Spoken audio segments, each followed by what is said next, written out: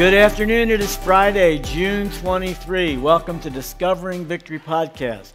This is your opportunity to hear messages that have been preached from the pulpit of America's Keswick from America's greatest preachers. We're happy today to share with you a message from, how do you pick your most favorite speaker? I don't know how you do that. They're all my favorites. Sometimes I just close my eyes and go like that. Yeah, but Dave Edwards has been coming here for a number of years. Up there. Started out teaching for our singles events, and then we said, look, this is too good. He's got to come and be a part of our family weeks. This is part one from his Thursday evening message last summer. He's going to be here Labor Day weekend this year. But let's listen to Dr. Dave Edwards as he unpacks the Word of God for us today on Discovering Victory Podcast. I got to sit in with the band, everybody. How about that? That was great fun. I enjoyed that. Well, it's been a good week for everybody. I have to say, I've spoken here a lot of years. I'm looking forward to being back in 2023. If you, we want you to come back that weekend. I'm going to do all new talks and all new material, so it'll all be new, all right? So you hear brand new stuff, which is very cool. I always knew Bill Welty was an incredible guy, but I learned to respect him even more as a leader, to watch how he led Keswick through the COVID season. And I know we've already done it. Would you just thank Bill Welty for his leadership? We're on the other side of COVID, and Keswick is still here. There's a lot of churches and a lot of places that didn't make it through that pandemic, and it all was determined. Who made it was all determined on leadership. So anyway, thank you, Bill. Appreciate it. I'm looking forward to being back. If you got your Bibles tonight, I'm going to ask you to flip open to Matthew, and I'm actually going to read you a story tonight, and we'll get to it in a minute. I've traveled. Of course, I told you every session I've traveled a lot. And so a lot of my experiences are travel related. And I told you as I travel around, I constantly meet people who don't get it, people that are clueless. And I had somebody turn into me a clueless thing, and I want to read this to you right quick. This says, in the 1950s, a car owner's manual gave instructions on how to adjust the valves in the engine. Today, the 2022 owner's manual says, don't drink the contents of the battery. All right, so that's kind of where we've descended to. And so, I'm constantly kind of aware of this thing. I had Mexican food today. I went into town and I found a really sketchy place, like next to a bus station or something like that. And that's my favorite thing in the world to eat. And I don't know how. The menu was 4 or 5 pages long, and there's only 3 items in Mexican food, right? If it's this, it's a tostada. If it's this, it's a taco. If it's this, it's an enchilada. That's all there is. They have 5 or 6 pages of stuff, and so I order. So I walk in, and the lady says, "Would you like to be seated?" I'm like, "No, I'll just lie here on the floor, and you slide me the food. How would that be?" And so they take me to the table, and the guy says, "Would you like to see a menu?" I was like, "No, I'll just call out food items." So you go, "We have that one." And so I picked out what I wanted. So I ordered veggie fajitas, all right? So I'm going to do my exchange with the guy. So I said, "I'd like to have the veggie fajitas." He goes, "Beef?" I said, "Do the veggie fajitas usually come with beef? How does that work?" And anyway, so we live in a world of people who don't get it. And if you look for it, you start reading stuff, you'll find it. I have I forgot to bring it with me tonight, but my deodorant, I have a thing of Old Spice deodorant back in my room. And Old Spice deodorant, on the back of it, it has a warning, and it says, step number 1, remove cap. All right, we're off to a good start. It tells you what to do and how to use it. At the bottom of the thing, at the bottom of the little solid deodorant thing, it says, keep this and all other drugs out of reach of children. Can somebody tell me when Old Spice became a drug? What is that about?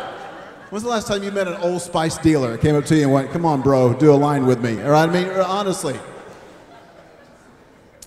If you look for it, you'll find it. And so the other thing I've learned is that life is different in different parts of the world, And I spoke at a bunch of churches in California for a while, and I learned while I was out there that they kind of have their own terms, and their terms have their own meanings.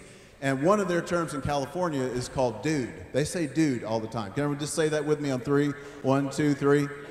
They say it all the time. And so, like, if you go to Hawaii, their word is aloha. And aloha can mean a lot of different things. It can be, hello, or come here, or get away from me. Well, in California, dude has the same kind of levels of meaning. And so before you go home, I want to teach you the different uses for the word dude so you can use it to drive your kids nuts, all right? So dude can mean a lot of different things. Dude can mean hello. Dude. Dude can mean come here. Dude. Dude can mean I don't know. Dude. Dude can mean you're in big stinking trouble. Dude. Dude can mean there's someone in my closet with a knife. Dude. So when you go home, just feel free to work that in, all right? So that's my gift for me to you, all right? So the thing about, the interesting thing about COVID was how it changed things. Can you believe it did you ever think there'd be a day in your life when you would go into a bank and everybody would have masks on? Everybody in the bank? I always had to go, no, I'm here to cash a check. He's here to rob the place. It's a different thing. I don't know what's going on, right? And one of the worst things you could do, I told you at the first night that I was not a counselor, but when people said, I'm struggling through this season or I'm having a tough times, one of the worst things you can say to someone is, well, you just need to have more faith. In so many ways, that crushes a lot of people because it makes people feel like, well, maybe the problem is I don't have enough faith. Maybe I'm not really believing like I should, and that leads people down all these rabbit holes. Like maybe I'm not saying the right words in the right order, or maybe I just don't mean it deeply enough, or God's not answering my prayers because I don't have enough faith.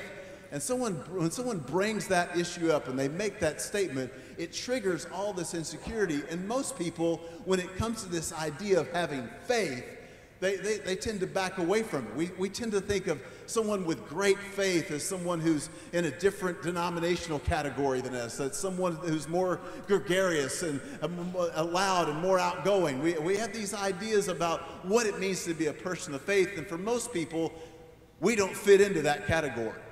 Whatever we think of great faith, we automatically think, well, that's not me. Maybe there's other people who have great faith, but not me. And we tend to shy away from it. But what if tonight I told you, you already had great faith? You already had great faith inside of you. You already have it. Because when Paul writes about the issue of faith, he says that there's been a measure of faith allotted to each of us. That God gives us the ability to have faith in him. That he's the one faith is a gift. It's not something that we work up. Faith is a gift. It's not something that we have to pace the floor back and forth, hoping that we can get our faith up and believe better and believe deeper. Instead, God gives us faith, and then that faith is surfaced through different types of circumstances. So instead of me telling you need to have more faith, what if I just told you tonight you were already a great man of faith? That you're already a great woman of faith? That it's already inside of you, and maybe the circumstances have covered it up. Maybe our false beliefs about what faith is and what people who have faith look like, maybe that's camouflaged it. Maybe it's the fact that we've just never been familiar with faith in our life. We've been familiar with other parts of church and other parts of theology, but not faith. But what if I told you tonight that you already have inside of you great faith? It just needs to be brought out. God's granted each of us the ability to believe in him. It's not something you have to go get or even grow into. God's given us the ability to do it. And this story in the book of Matthew is a story about great faith. It's one of the few people, it's a story about one of the few people that left Jesus speechless. It's about a woman from an idolatrous town. And the way that she interacts with Jesus, he says, I've never seen someone with such great faith. That only happened 2 times in Jesus' ministry. They met people that he said, man, you have great faith. Imagine what it'd be like to have the Son of God say to you, you have great faith. Because that's what he's saying to you tonight. That you are a man of great faith. You are a woman of great faith. It is inside of you. He's given you the ability to believe in him. It just has to be surfaced. It has to be brought up. Something has to happen to trigger it. So I want to read this story tonight, and then we'll go back and we'll look at what great faith is. Ready? Here we go. Number one, let's read the story. Here we go. Look at this. This is Matthew chapter 15, verse 21. All right. So now Jesus has just left a big argument with a bunch of religious people. All right. So he's told them that their heart is not in what they're doing. that they're going through the motions, but the motions don't have any meaning, and that the proof of the fact that they don't really know what they're saying is that their life is not producing anything that looks close to the love of God in any way. So Jesus has had this huge, basically, conflict with the most religious people of the day, so he's tired. He's worn out. How many people know that arguing with someone, especially a religious person, will take it out of you? Anybody know that? They're hard to argue with. And so Jesus has basically had his fill of it. And he leaves that scene and he journeys to the outskirts of Tyre and Sidon to get some rest. He finds a little place that is situated up on the rocks, out by the coast, and he's out in enemy territory and he's resting. And word begins to spread through the town that Jesus is out on the coast. And a woman who lived in this idolatrous town, this town filled with witchcraft and idol worship, makes her way out to where Jesus is. This is what this story is about. You ready? So look at this. Here we go. Matthew 15, verse 21. And Jesus went away from there and withdrew into the district of Tyre and Sidon. So he's going to get some rest. Anybody ever ask you how you slept last night? Anybody ever do that? I just sleep last night. I always say, I need more practice, and I need to do it some more. And so Jesus went to get some rest, all right? He was tired for the conflict, tired of all that stuff. And a Canaanite woman from that region, right? So Canaanite is pointing us to the fact that she is not a believer, right? She is from this city that is filled with pagan worship and pagan idolatry and all types of crazy beliefs. So she is coming out of a situation that is not necessarily has anything to do with God, right? That's what Matthew's letting us know. Canaanite woman, that's what that means. A Canaanite woman from that region came out and began to cry out, saying, "Have mercy on me, Lord, Son of David. My daughter is cruelly demon-possessed." So she's in a place facing something that she can't fix. Got it? Verse 23. But he did not answer her a word. Jesus didn't answer. He did not answer her a word. And his disciples came and implored him, saying, "Send her away, because she keeps crying, shouting out. Send her away, like, silence this woman and get her out of here." Look at verse 24. Look at it. And he answered and said, "I was sent only to the lost sheep of the house of Israel." But she came and began to bow down before him, saying, "Lord, help me." And he answered and said, "It is not good to take the children's bread and throw it to the dogs." He's calling her a dog, all right? This is scandalous on the internet. This is a big deal. This blew the internet up. We'll get to it in a minute, of why you can't trust anything on the internet, right? It's not good to take the children's bread and throw it to the dogs.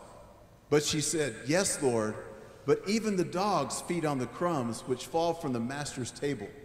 And at that moment, Jesus' breath is taken away. What a response. She pushes past the objections and says, "Yeah, that's right. I am a dog. I'm an outsider. I don't really belong here. But even the dogs feed on the crumbs." Look at this. And Jesus said to her, "O woman," look at this phrase, "your faith is great." What would it be to draw a compliment like that from the Son of God? Your faith is great, and it shall be done for you as you wish. And her daughter was healed at once. This little story, tucked away in the Gospel of Matthew, gives us a map of how great faith comes about in our life. The way, what this woman said and what got her to interact with Jesus has within it the principles and the characteristics of what triggers great faith inside of us. And so if you're a note taker tonight, right across the top of your page, I just want you to write undivided, the journey to great faith. Undivided, the journey to great faith, because that's what this text is about. It shows us how we tap into the faith that God's already given us. So here we go. Now, there's 4 things, right? They all start with the letter T, kids. So here we go. Number 1, great faith. Great faith is triggered by desperation. Now, I use the word triggered on purpose because we live in a culture where everybody's triggered by everything. People are triggered by colors, they're triggered by weather, they're triggered by words. I spoke at a university somewhere, I won't say where, and I did a chapel service there, and I was talking about the ministry of Jesus out of the book of Philippians. And I said that he was controlled by the interest of God the Father. And so, I used a word that was in the text, and afterwards, this student came up to me and she said, when you use the word controlled, it makes me feel unsafe. And she said, if you could just not ever use that word again in any of your sermons, that would be great. And I said, let me pray about that. No. All right, and right. Please. Right, so everybody's triggered by something, and great faith is triggered by desperation. Look what this says about her. And Jesus went away, and a Canaanite woman came out and began to cry out, "Have mercy on me, for my daughter is cruelly demon-possessed." Here's her situation. She's living in a region in which all of the false gods didn't do anything for her daughter. Her daughter is demon-possessed, under attack by the kingdom of evil. And all the idols in this woman's town, all the witch doctors, all the people that offered ideas, nothing had worked. Every means that she tried, all the medicine, all the doctors, all the priests, all the idol worshipers, every road for this woman was a dead end. She was out of options. She was desperate to get her daughter back. And it was that situation that caused her to get out of her city and go out to where Jesus was. Look what the text says about this. Look at verse 22. And a Canaanite woman from that region, look at this phrase, came out. Came out. She journeyed out of her city, out of her old pagan religious beliefs, out of the constraints of that evil place, outside on a neutral territory, outside in the borderlands, by the coast, up on the rocks, to where Jesus was. Because what faith does is it always moves us out towards the Lord. She went out. It was faith that triggered her, that to move out to where Jesus was. This is what faith does. This great faith always moves us towards the Lord. It moves us out of our situation and up towards where God is. It's interesting. It was the desperation of her situation that brought her to the door of Jesus.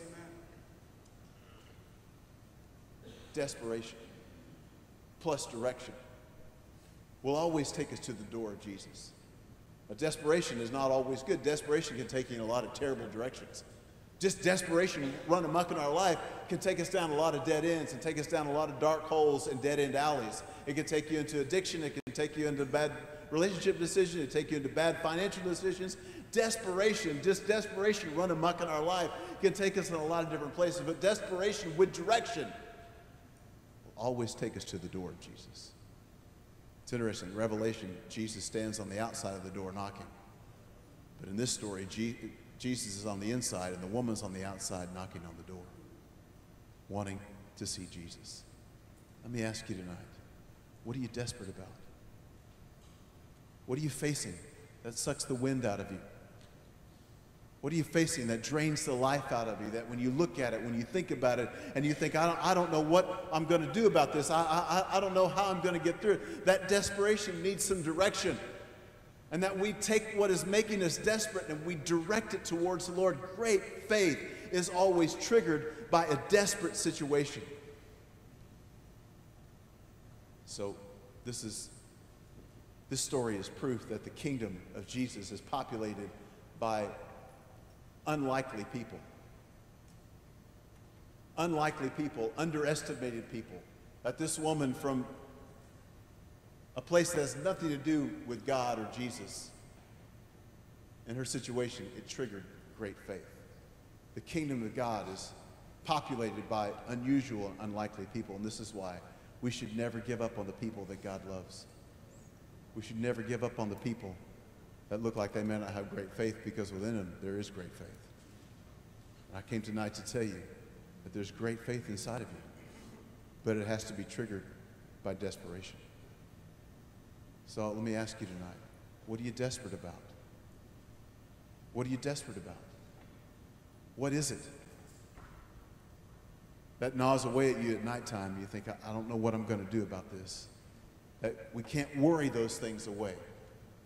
You know, a lot of people get into this. If you've ever watched a phone buffer and try to get a signal, right? That's what a lot of people's minds does. They go in a circle. They worry, how am I going to break? What am I going to do? How am I going to get out of this? And they just think around and round and round and round. And instead of being caught up in that cycle, we have to give some direction to our desperation and head out to Jesus. Faith will always take us up out of our circumstances towards the Lord. You see it? It's triggered. Great faith is triggered by desperation. Triggered by desperation. Not only that, but number two, it's tested by discouragement. Great faith will always be tested by discouragement. Now, you know, one of the things that I learned when I was studying about this text, that people lost their minds on the internet because it looks like Jesus is being so mean and so cruel to this woman, right? That the disciples try to send her away. Jesus calls her a dog. But you know what I learned? That in this culture, when someone came at a rabbi and said, I want to know your God, the person that was pursuing the rabbi was tested with this conversation. So what was happening is that Jesus is having a conversation the way every rabbi have a conversation with someone who wasn't a Jew, who was an outsider, who was trying to seek him. So he's not being mean, but he is testing her. He's putting weight on her decision. He's testing the faith. And you have to know that great faith is always tested by discouragement. So when you go through discouraging time, it doesn't mean that the faith isn't working. It means that God's putting weight on it to make it stronger. God's putting weight on it to give it definition.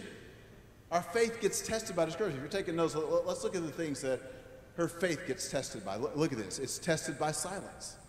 Look what this says. Look at this. And look at verse 22.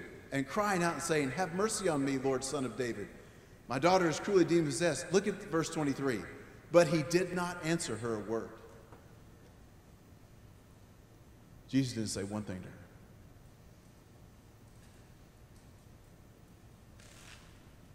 And God will use silence to test us.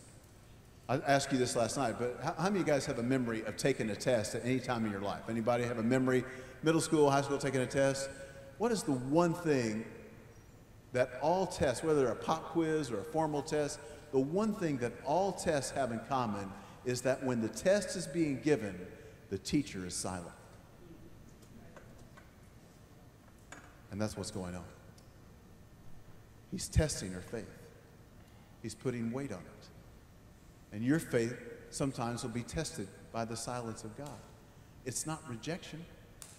It's not that God doesn't care. Can you read this line and think, this is my Jesus? This is Jesus that we all think about, this compassionate Jesus who sees the crowd and is moved with compassion and now looks at this woman who's dealing with something that's way outside of her control and he doesn't say anything? It's because it's a test. And when the test is being given, the teacher is always silent. So you can't let that throw you.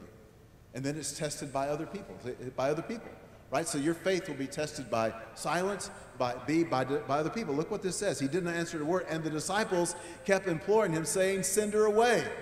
People in your own life will test your faith by what they say to you. They may say that Jesus is a myth and that you're making all this up, or that you're not that kind of person, or they remember you from back in the day. They may try to put you in some category of the way you were back in the day. They may say something that is discouraging to you. But in our life, our faith will be tested by the reactions of other people.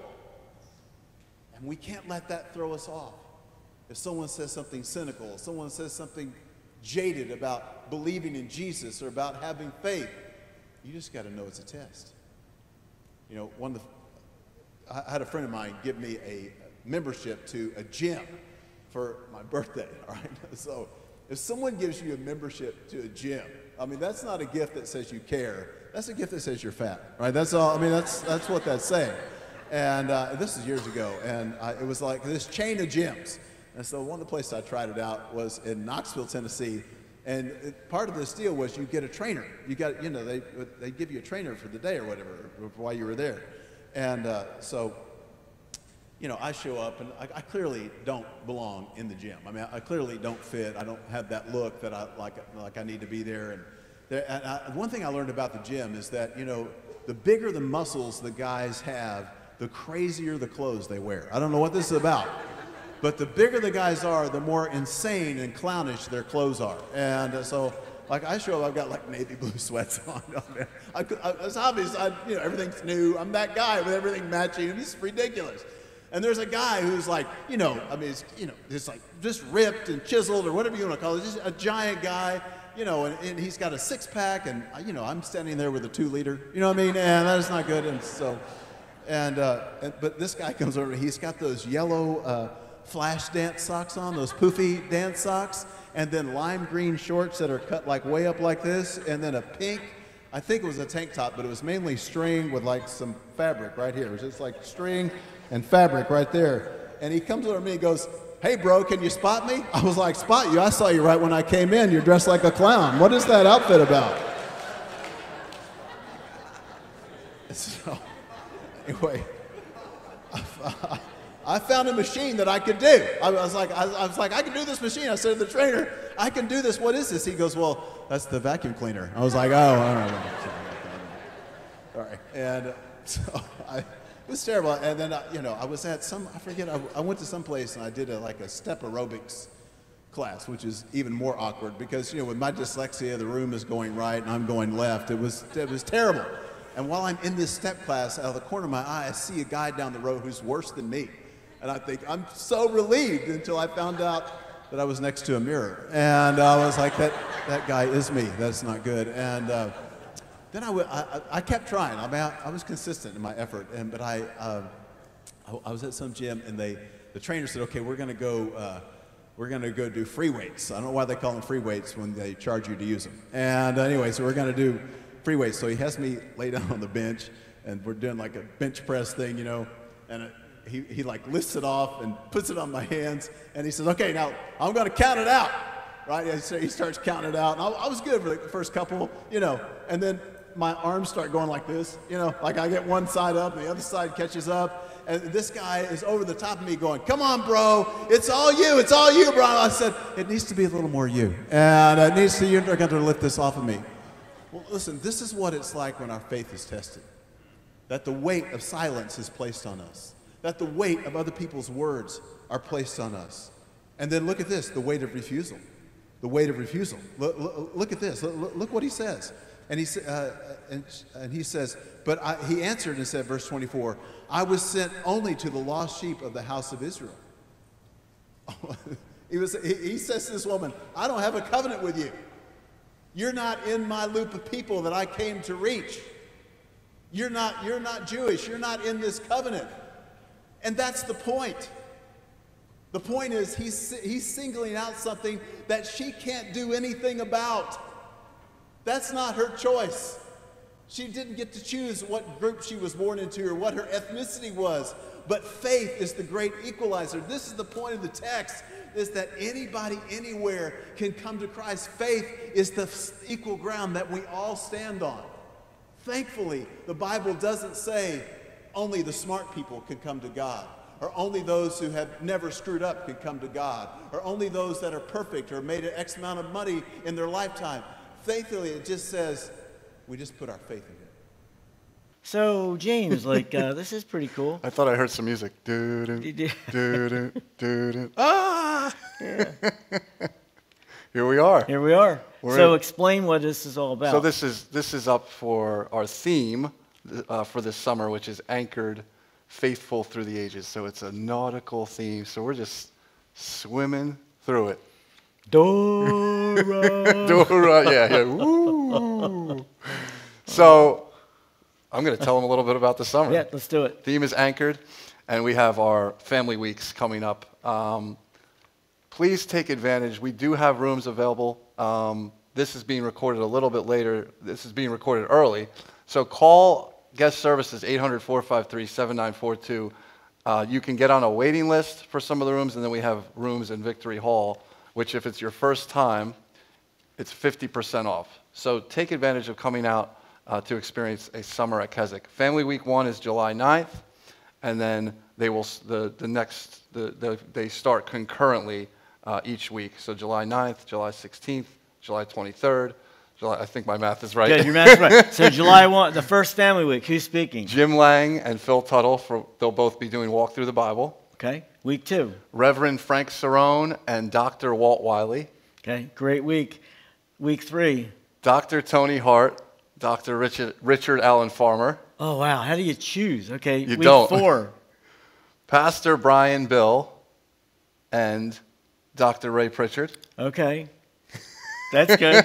So Brian Bill is on the board at Keep Believing Ministries. Beautiful. And we're so looking forward to him being here. He is an amazing, wow, I don't know. Okay, week 5. Week 5 is, I know Dr. Roger Wilmore is going to be here. James Mindling. Thank Pastor you. James. And this is his first time here at America's Okay. Keswick as well. Wonderful pastor from the Virginia area. Can't wait to hear him. He loves the Keswick message. And we're looking forward to him being here for the first time. For information, call 1-800-453-7942 or visit our website, www.americaskeswick.org. Come back and join us Monday for Worship Live right here at America's Keswick. We can do the wave. That's right. God bless.